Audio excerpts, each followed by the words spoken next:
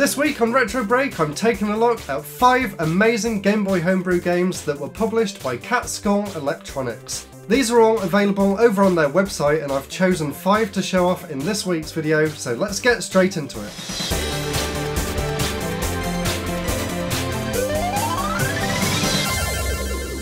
But first, if you like the look of these amazing watercolour artworks here, if you join my channel sponsor Bifrostbridge Studios on their higher Patreon tier, you can choose one of these artworks. Don't they just look absolutely incredible? And now with that said, let's take a look at the first of 5 games here. This one is called DMG Deals Damage. So this game was released in 2019 by Dr. Lundos to celebrate the console's 30th anniversary. In the game, you play as the original Game Boy going through a series of rooms. In these rooms you have to fight all sorts of other handheld consoles, including the Microvision, the GB Boy Classic, the smartphone, the iPhone XS Max, the Nokia 5110, the Nokia 3310, the Nokia N-Gage, the Tamagotchi, the WonderSwan, the Turbo Express, the Supervision, and the Game Plus. Although it doesn't actually name the consoles in the game itself, you can see a list of them all on the game's itch.io page, and it's a really nice trip down memory lane, as well as a bit of a history lesson for people who haven't played all of these systems. As for the gameplay, it's kind of like Robotron or Smash TV, where you have to move through each room and kill all of the enemies before you can advance to the next one.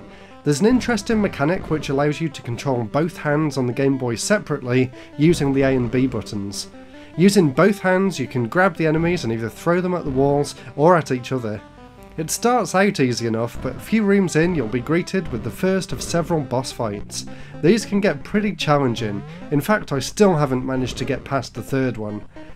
All in all, it's a really fun game and definitely one that everyone who still has a Game Boy lying around should check out. And even if you don't, you can actually play it online on their itch.io page. In fact, I think you can play all of these games online as well. So after you've watched this video, if you want to try any of these games for yourself, you can check the links in the description and visit each of their pages. Now the second game we're looking at here, this one is called Death Planet. Death Planet was developed by Mackerel Interactive. The intro to the game is basically Star Wars, with you flying to the centre of a death planet to deactivate it and save humanity. The game itself is incredibly simple. You fly a spaceship in a straight line going straight into the screen, and you can move up and down to dodge the walls. It's a very simple but addictive game with several different stages. Honestly, I found it quite hypnotic after a while. I actually spent longer playing this game than any of the others. The music as well was extremely catchy.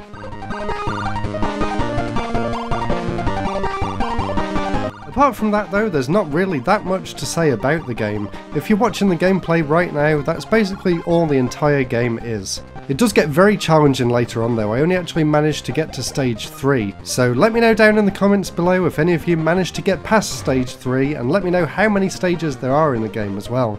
It's a really great game, and it's one to play if you just want to zone out for a while and really focus on one thing. One other thing I have to mention about this game is how good and how smooth it looks. The entire game runs at a solid 60 frames a second, even on the original Game Boy system, and according to its itch.io page, it has 13 shades of real-time dithering, which gives it that really cool 3D into the screen effect. And as well as that, all of this somehow fits on a 32KB ROM.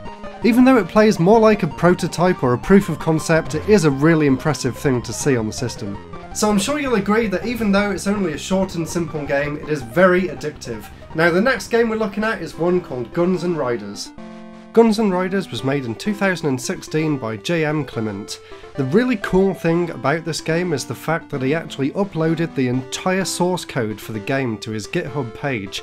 So if, like me, you're into game development and want to know what goes into making a Game Boy game, then I highly recommend going and checking it out. I'll put a link in the description, and you can actually read through all of the C code and see how it was all put together. I thought it was really fascinating to look through. In terms of the gameplay itself, it's a very simple game where you constantly move into the right and you just have to try and kill as many cowboys as possible without getting shot yourself. That's all there is to the game really. It gets harder as it goes on, as you'd expect. The level starts scrolling slightly faster, and of course there's a high score at the end of it.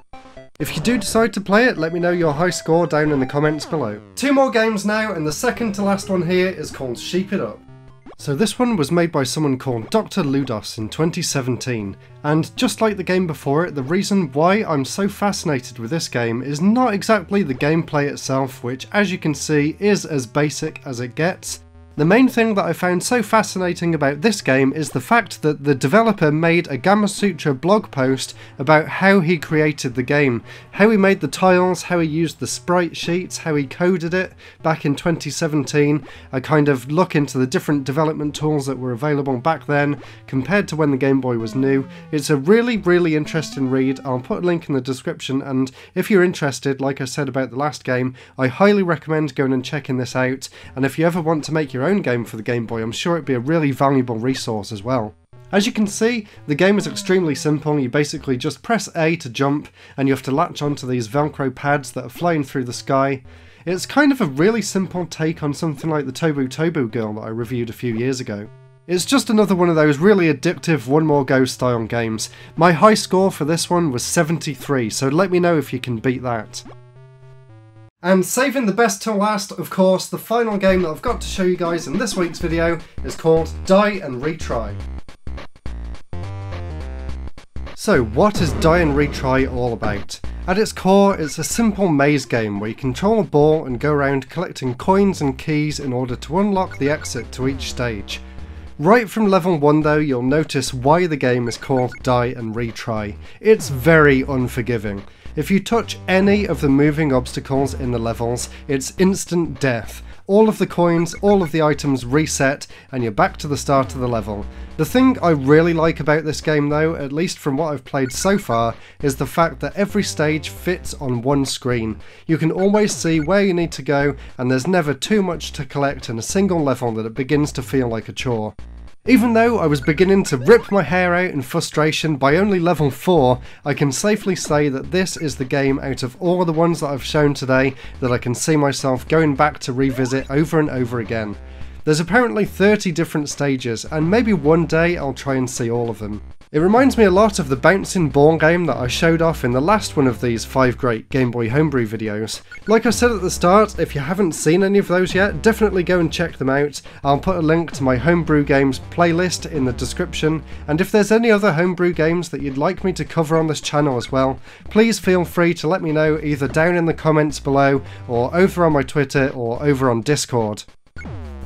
So there we go, that was 5 more great Game Boy Homebrew games. They've got a lot more over on their website, so I'll put a link in the description if you want to go and check them out and pick up some of these physical games for yourselves. I will be ordering the others off the site soon, so expect another video in the future where I talk about some more of their games. Please consider subscribing, check out my other Game Boy Homebrew game videos, there's quite a lot now, and I am looking to cover every single one I can get my hands on. So please subscribe if you enjoyed these, there's loads more to come. And if you really enjoyed it, please consider checking me out on Patreon to join all of the amazing people at the bottom of the screen right now. That's it for this episode, thank you all so much for watching, and I'll see you all next week for the next one. Goodbye!